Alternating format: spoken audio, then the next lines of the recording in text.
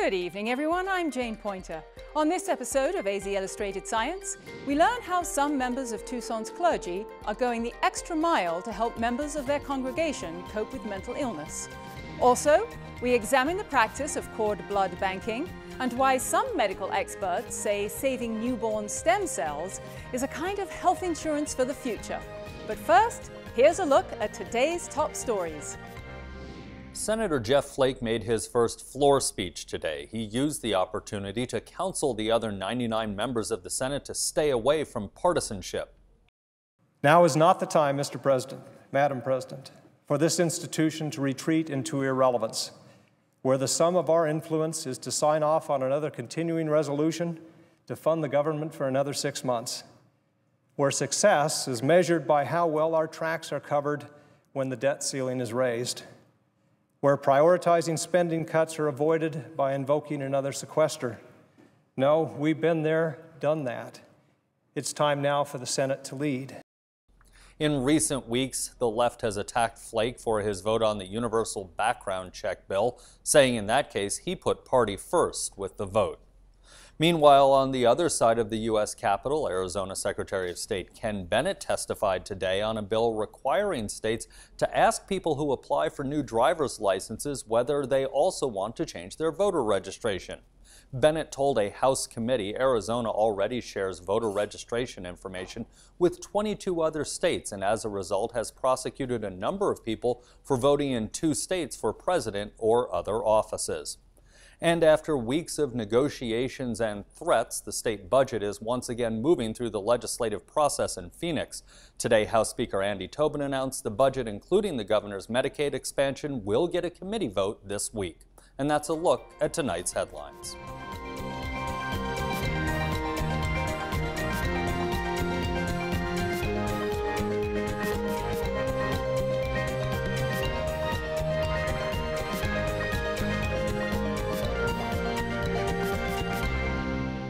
Repeat studies show that people experiencing a mental health issue are more likely to turn to their clergy than a doctor. Now, Tucson's clergy are working to learn more about mental illness and developing new ways to respond. Gisela Tellis has the story. Put your arm around the person next to you and we join in singing Shalom Aleichem. When times are hard, many people turn to their faith for strength and comfort. But in the wake of the recession and the loss of about half of Arizona's funding for mental health services over the past 5 years, some of Tucson's faith communities started to see people coming in for a different reason, says Karen McDonald, Faith Community Engagement Manager for Tucson's Interfaith Community Services. And we'll give it to the congregations. I think both the congregations and ICS, Interfaith Community Services, are seeing more folks calling us for assistance, to know what the resources are, where can they turn. The shift has left many faith leaders at a loss. Probably the most poignant interaction we had with a faith leader about a year or so ago, before we started this whole effort, was when a second person in their congregation took their own life. And he said to us, "What are we not doing?" Faith communities have always played a role in mental health. National surveys have consistently shown that more people turn to their clergy when they experience a mental health issue than to psychiatrists or doctors. But the clergy may not always know how to respond. McDonald saw a growing desire among Southern Arizona's faith leaders to learn more about mental illness, and she felt compelled to help. Churches and synagogues. She started by organizing the state's first conference on faith communities and mental illness in April 2012. It sold out, packing its venue with more than 450 people eager for answers. For some people of faith, to have a mental illness, first of all, is a thing of shame, and so it's just not talked about. And so that's probably the biggest challenge, and probably not just in the faith community, is starting to break that silence and remove the shame around that and the guilt around that. The demand to break that silence hasn't abated. ICS continues to hold forums on mental health topics and offers a mental illness resource kit for any faith community that asks for one. For MacDonald, who is herself an ordained minister, fighting the stigma that surrounds mental illness is part of being true to her faith. For me, it's imperative that communities and people of faith be who they say they are. And that is a place of compassion and support and growth for anybody who would come. The originators of all of our faiths teach us that. Will you seek to honor God? The push to make faith communities more aware of mental health issues and more welcoming to those who live with them isn't just coming from faith leaders. It's also growing out of the congregations themselves. At St. Andrew's Presbyterian Church, church member Karen Andrews is bringing bipolar disorder out of the shadows. The stigma can only be broken with knowledge and with compassion, and that's what's happening here at St. Andrew's Church. Andrews has struggled with bipolar disorder from early childhood on. For decades, she kept it under wraps, managing her mood swings on her own while working as a nurse and raising a family, she says. But one day, I went to work and I couldn't stop crying. I had no idea what was happening. It just hit me like that. And so I left work, went to my doctor, and he immediately phoned a psychiatrist. So I went there, and he immediately put me in the hospital. And I was in there for a month. And they said, well, we know what's wrong with you. And that was a great relief for me. With a diagnosis, Andrews was finally able to get treatment and find stability. Now she wanted to share what she'd learned with others. She sought a home for the support group she envisioned, one that would actually teach the coping skills that had helped her make peace with her bipolar disorder. That was when she found St. Andrew's. I didn't know it until just recently. One Sunday, we were getting ready to walk out after service, and Pastor Carla Williams was out in the narthex greeting people, and she saw us, came up to us, and just started talking with us. And she was interested in knowing, about our previous church experiences. And I had just mentioned that I had pretty recently done a support group for people who had bipolar disorder. And her eyes got big, and she said, "Really?" And she began to tell me about the caring ministry that they have here at St. Andrew's, and that one of their concerns here is finding a way to reach out to those who have mental illness. And so it was a very, serendipity moment, if you can call it that. It was a God thing. The 11-week course is now in its second year, and interest in it is growing. St. Andrew's pastor Carla Williams says the program has become a way for the church to reach out and better serve the community. It raised our awareness that we really are a place where people come looking for comfort. I'm sure they're looking for hope. Often mental illnesses drive people into hopelessness, despair, and suicide. And the gospel is the gospel of hope. Hope is now Karen Andrews' mission. She was crossing down in the desert. We have genetic mistakes all the time. That's what bipolar happens to be. But God loves us unconditionally. And that's how He wants us to love each other and care for one another. Whenever we see somebody who has a mental illness, we have a special calling to reach out, because they are God's children, just as I am, just as you are. To answer that calling, she says, is the greatest expression of faith. The latest research on the link between spirituality and wellness is revealing a complex picture, one that challenges the beliefs of many psychiatrists and physicians. Here to explain this is Dr. Lynn Klimo, a University of Arizona assistant professor of psychiatry. So what does research tell us about the link between spirituality and wellness? Well, there's been a lot of research going on for quite a few years, actually. Recent research as well as older research. There's a lot of research been done on religion versus spirituality. Most of the research has been done on religion, actually. Can I tell you the difference first? Sure, go right ahead. First, religion, a lot of the studies have been done on religious attendance. So people that actually go to religious services.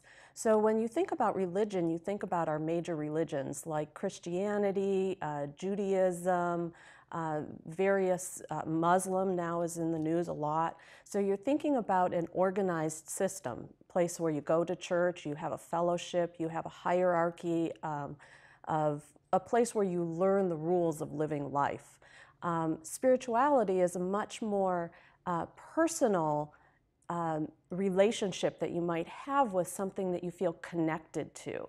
So it's a more personal relationship with whatever you believe in. Okay, and so then how are you finding that this is actually affecting people's wellness, and is there a difference between the two?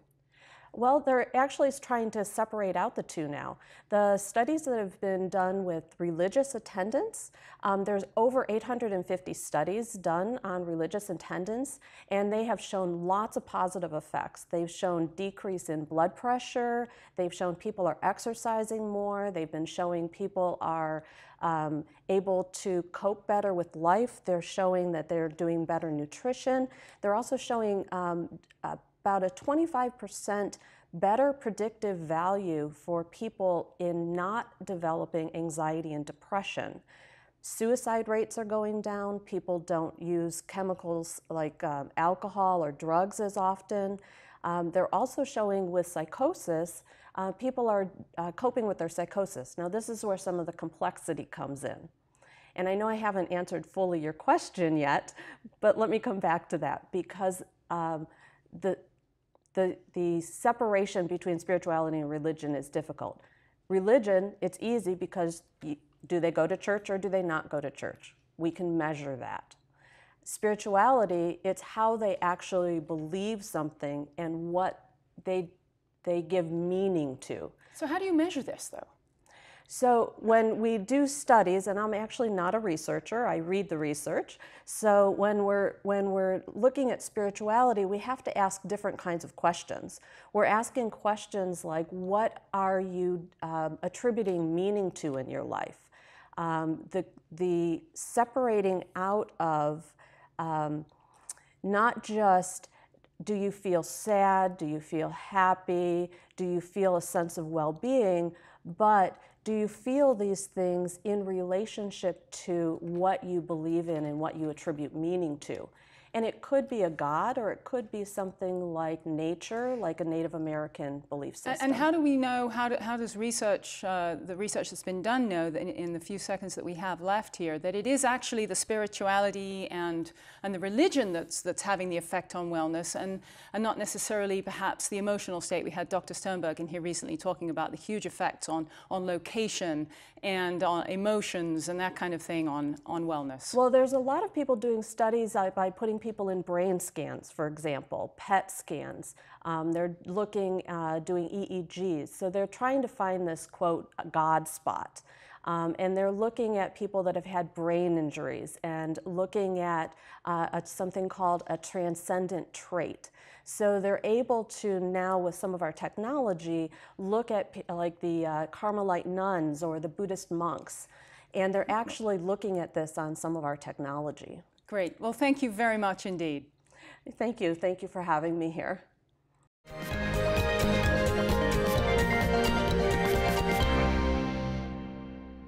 President Obama moved today to fill 3 empty seats on a powerful federal appeals court, setting the stage for a confrontation with Senate Republicans over the nominations. We look at the fight over the president's candidates for the court and the broader issue of judicial vacancies. Then top military brass faced tough questions today over sexual assaults in the armed forces. We examine potential fixes on the table. Paul Salmon gets the first of 2 takes on government intervention in the economy. Tonight, former Reagan budget chief David Stockman argues against bailouts in his new book, The Great Deformation. When we bailed out GM, the only thing we did was move 40,000 jobs from below the Mason-Dixon line, where they would have been produced in Hyundai plants, to north of the Mason-Dixon line. It was all about the Electoral College. It was not about jobs. And we close with a conversation with a storm chaser about the science and potentially deadly risks of seeking out extreme weather. Right now, it's gotten to the point in which there are too many people out there. We go out and try to make measurements with our radars, and sometimes we can't find a parking space out in a very rural area. And that's all ahead on tonight's NewsHour. Medgar Evers was killed for fighting to dismantle Jim Crow. 50 years later, his widow says that sacrifice was worth it. He did believe in America. He did believe in Mississippi. And he wanted to be a positive force for change. And that has happened. Medgar Evers' legacy on the next morning edition from NPR News.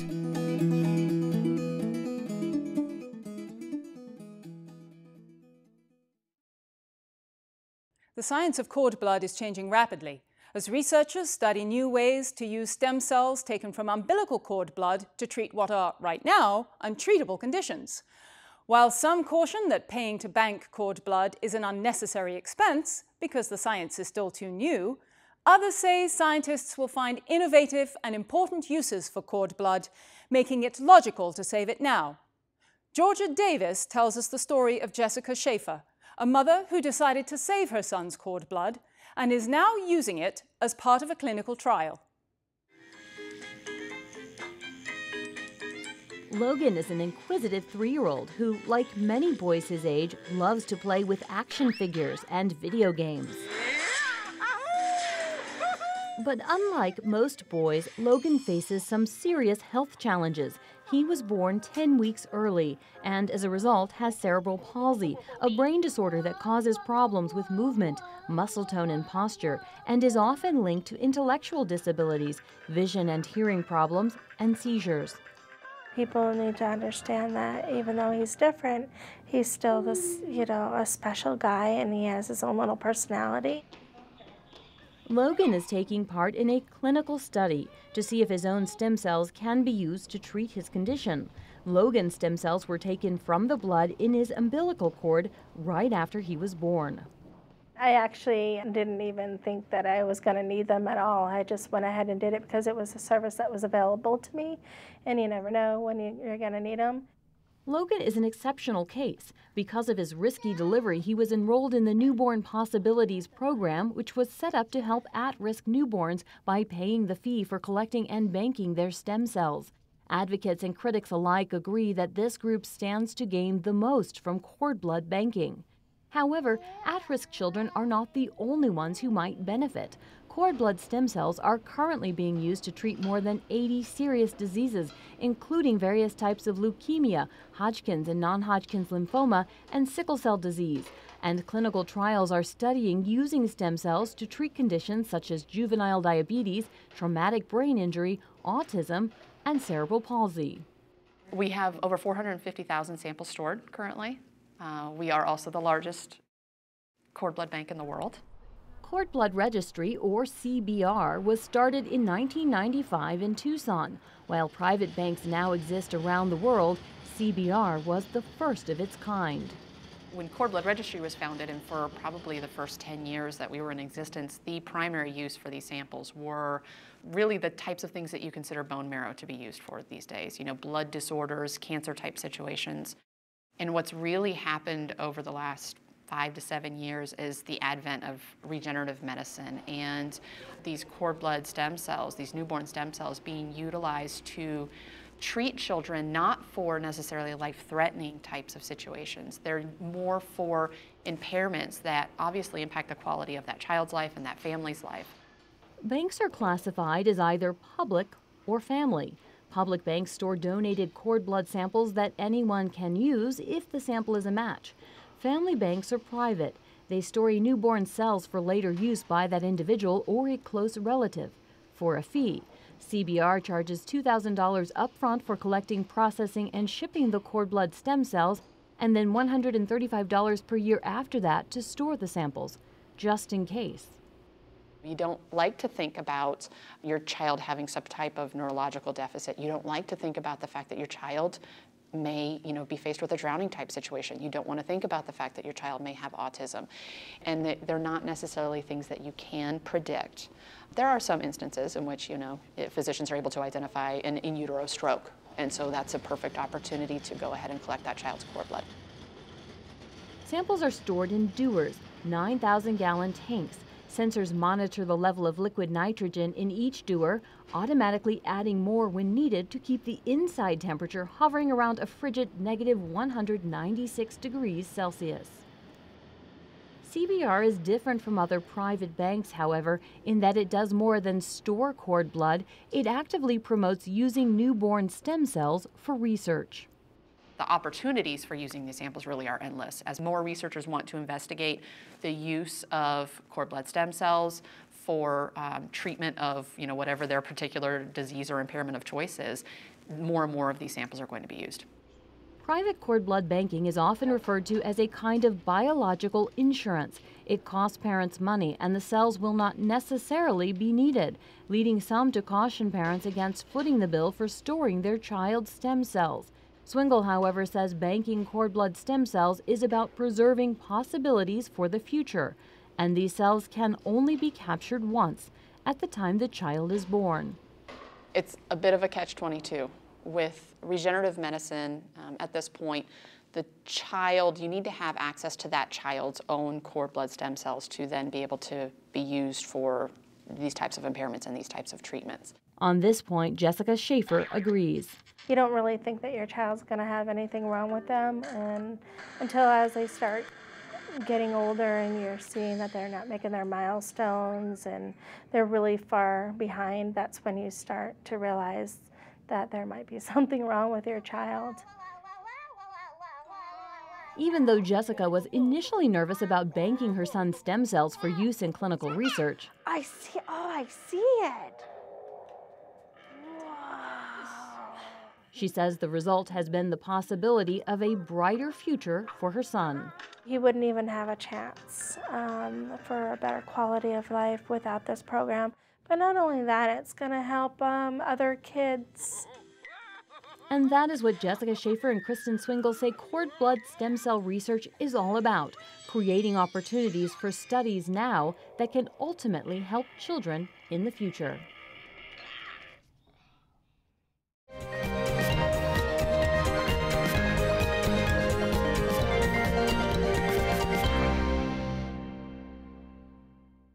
Jessica and her son Logan took part in the Newborn Possibilities program, which helps parents facing the prospect of having a child with a severe medical condition to bank that child's cord blood stem cells at no cost. Tucson Medical Center piloted this program, and Dr. Hugh Miller is here to tell us more about the program and how it helped to foster new stem cell research. Thank you for being here. So this must be an incredible ray of hope for parents who have a child with a severe medical condition. What does the research say about that? What really can they expect from this? Yeah, so the Newborn Possibilities program was really designed to help exactly the parents that you describe. The problem is that many of these children seem quite normal when they're fetuses, go on to be born, and then in the years that follow, develop quite severe neurologic disabilities. Probably the most notable is cerebral palsy. We don't know exactly what causes it. We know several of the factors that contribute to complicating a pregnancy that will ultimately result in a child that develops cerebral palsy. So because there is no cure for cerebral palsy, there is even no definitive treatment that really can restore a child to some semblance of normal life, we embarked on this program to collect cord blood in the hope that it might be used for these children later in life to restore their neurologic condition to normal, or at least some semblance of normal, so that a child who otherwise would have been wheelchair bound could now be walking, running, playing, and participating. So are you saying that we've actually have research that says Despite other cures, we think that this might actually be a possible cure for these children. There is animal evidence. There is animal evidence that when you cause a deficit in an animal and you infuse that animal with stem cells, that deficit can be healed, if you will, or restored in the setting of those stem cells. And there is anecdotal evidence in humans that children that suffered quite debilitating, I shouldn't say children, fetuses that suffered quite debilitating injury in utero, when infused with their cord blood later in life, return to a normal state or some semblance of a normal state.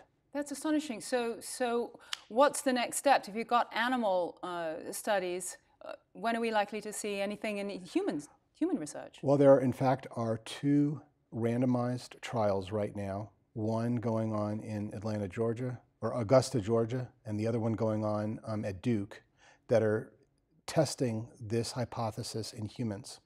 The problem with this kind of study is, unlike many other studies where you give a drug or you give a medication, this is a very unique treatment that requires a very unique source. And that source is these stem cells. And to be able to have these children participate in a study, you have to have their cord blood sitting in reserve for the very children that are going to need their cord blood. Oh, this is really thinking ahead. So the Newborn Possibilities Program was undertaken to identify children, again, fetuses at very high risk, who, as a fetus, didn't have a problem, but because they were relegated to a group that was likely to develop a problem, we systematically collected their cord blood under an algorithm that I helped develop and banked that blood for the future when and if they would need that cord blood. And the program now, can people get involved still? What's going on with the program? The program was, to a large extent, ended in December of 2011. The children for whose blood was collected are still participating in the program. There is a residual group that can still participate in a very limited portion of the algorithm. But for the most part, a lot of that funding has now been lost. And hopefully this initial wave of children will set the stage for vast numbers of children being able to do this in the future. And what happens with their blood now? Is it going to be part of a research program, or what happens next? So that blood is being banked for these families for free for 5 years, because it's in those first 5 years that most of these children will manifest illness and or disability. Beyond that, the families have the option to assume the responsibility for the banking and the cost of the banking if they choose to. And who funded it originally? Cord Blood Registry, or CBR. I see. Well, thank you very much indeed for coming in and telling us about this really important subject. Well, thank you. It is an important subject, and you know, the promise of this treatment is not yet fully realized, but it could be a game changer if these children really do benefit. That's our show. To post a comment on any of these stories or to keep up with the latest news, go online to our website at azpm.org. I'm Jane Pointer. Thanks for watching.